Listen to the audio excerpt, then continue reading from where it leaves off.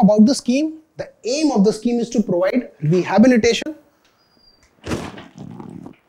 Okay, rehabilitation to the beggars in 75 municipalities that the Ministry of Social Justice has chosen for itself. Okay, now rehabilitations of persons involved in begging.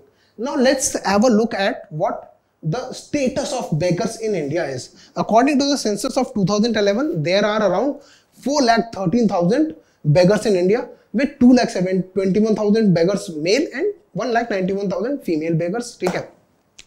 And the point of concern is that the number of beggars have risen since 2001. The census of 2001, the number of beggars has risen. Okay, and these data are collected from 2011 census. I believe that data might have changed. It might have increased in the last decade as well.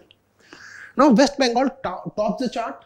After that Uttar Pradesh and then Bihar in the number of beggars according to the 2011 census.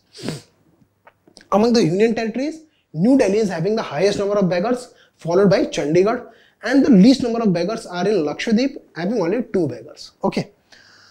Among the northeastern states, the highest number of beggars are in Assam. There are around 22,000 beggars, 22,116 beggars, whereas the Manipur has only, Mizoram has only 53 beggars.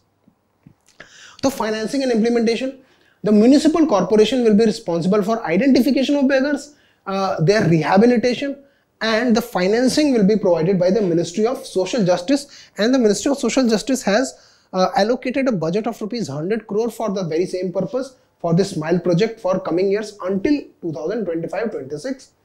It seeks to develop a support mechanism for holistic rehabilitation. Now, holistic rehabilitation will be provided by facilities like counseling, awareness, education, skilling, providing economic linkages, and convergence of other schemes like Awas Yojana and all these schemes, and so that these beggars can be put into the economic system and they can have a productive life.